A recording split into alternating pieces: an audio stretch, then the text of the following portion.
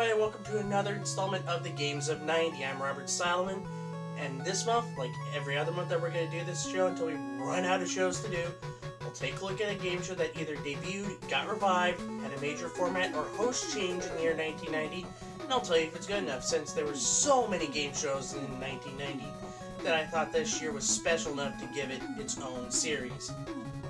And this month, we're going to take a look at one show that helped cultivated a cable network's impact. Cable was a great haven for game shows, especially when it came to fledgling networks that would put on game shows to get their networks noticed. USA had an entire 3 to 4 hour block dedicated to reruns of the Barry Enright Library, Hollywood Squares with John Davidson, and The Pyramids, among other shows, to go along with reruns of originals like Jackpot and final new episodes of Bumper Stumpers and The New Chain Reaction. Nickelodeon also was getting back into the game with renewals of Think Fast, Make the Grade, a revival of Family Double Dare, and a newcomer in Wild and Crazy Kids. Along with countless other networks who are creating new games to bring into market, one of the big winners of the 90s, however, was the Lifetime Network. Now, the Lifetime Network was a very successful channel thanks to its game shows and also for its TV movies. I'll let the cinema snob deal with those TV movies. I will deal with the game shows. Now, they had 5 game shows that debuted in the decade of the 1990s. 4 of them were really good. 3 of them are still well known to this day. One of them is the subject for today's show, and that 5th game show that sucked the big one was Born Lucky. I already talked about that on Game Show Garbage. Go to the website to check that out. Now, for the show that I'm talking about today, it made its debut along with Supermarket Sweep on February 5th, 1990. So, right after Supermarket Sweep, we got a narration from Robin Leach to talk about this brand new game show that's supposed to be really good, and it was, but it was short-lived. Let's go and take a walk down Rodeo Drive.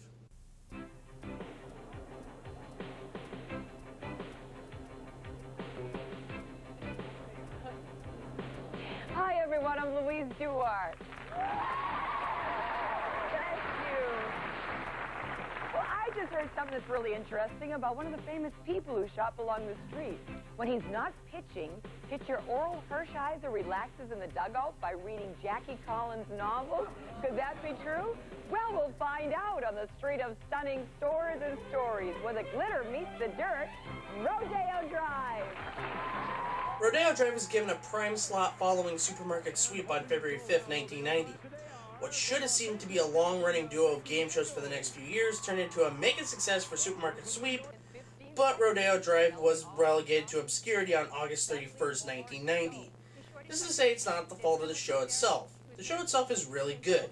It's got a neat format, colorful set, and it seemed like a lot of fun to be on. Female impressionist comedian Louise Duarte was tapped to host the show, and as a first-time host she does a good job. Her style of celebrity impersonations and wit helped her out with the celebrity-driven show. She had a great grasp on how the show was played, and by all accounts looked to have a great time with the show. If there's one knock I do have against her, though, is that she does tend to overstay the impersonations than they should. But that's a minor flaw than anything else. It doesn't take away that she was good. She was the type of MC you want in a lighthearted game like this. And while talking about the game, it is really good too, albeit a mismatch of a few other formats. The first round has one of the 3 contestants playing a word game that involves one contestant trying to list off a bunch of words describing a famous person. The contestant picks a number from 1 to 7 and has to say the right word that corresponds with that number in 15 seconds. I wonder where I've seen a show like this before. Let's talk. Whether the subject is news anchors, garage sales, or the love boat, it's something you'll hear about when we all play Talk About. And here's the man who has everybody talking, Wayne Cox. Hi, John. Hi, Rose. Hi there. Thank you, Dean Hill. Oh, boy. I hope you're ready for some fun. We certainly are here on Talk About. 20 seconds. Talk about camels. Camels chew their cud. They spit. They store water in their hump. Camels have 2 humps and 1 hump. There are 2 types of camels. Arabs wear camels. Yes! You got it! You got it! Yeah! Well done! Congratulations! We got a perfect 10 up on the board there. May I congratulate congratulate you. Yeah, the show is ripping off Talk About there, but I don't mind it. Talk About is great, and Rodeo Drive put its own spin on its format.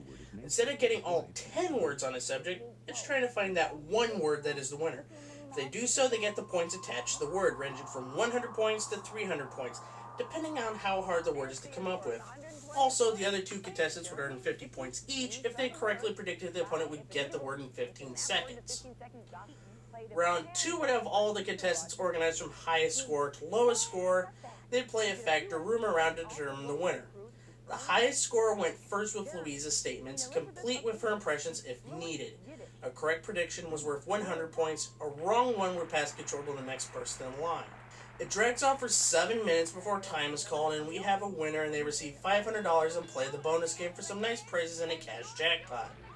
Like I said, it's okay. It just needed another round to break up this super long round that kind of gets grating after a while. The bonus round works in 2 parts. The first part had the contestant be given a fact and 2 celebrities. They had to determine if the fact belonged to one celebrity, the other celebrity, or both. A correct answer added $200 to the cash jackpot, which started at $1,000 and carried over to the next show if the contestant failed the endgame.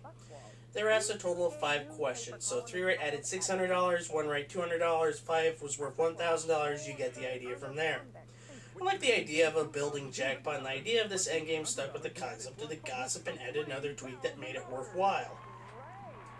Yes, I know what you're all thinking, it's a version of This or Dat from You Don't Know Jack, but this show predates the computer game by over 6 years and the game show by 11. And to be honest, I prefer it here. I'm sorry, I don't think You Don't Know Jack is a good game show at all.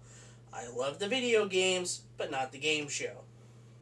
The second part of the bonus round brings out the Rodeo Drive players when they are featured in front of 4 stores and the bank. Each of the players will be talking to a cardboard cutout describing a celebrity, and the champion must correctly guess the celebrity. Once they do, they reveal the prize and move on to the next store. After 4 stores, they move on to the bank, where if they identify that 5th celebrity, they win all the prizes and the cash jackpot. They have to accomplish this in 60 seconds. If they fail the bonus game, though, then the champion gets to pick one of the prizes they did reveal, and the cash jackpot carries over to the next show. I really love this bonus game, I really do. It's the right amount of silliness and tension that makes a show like this click, much like the rest of the show does.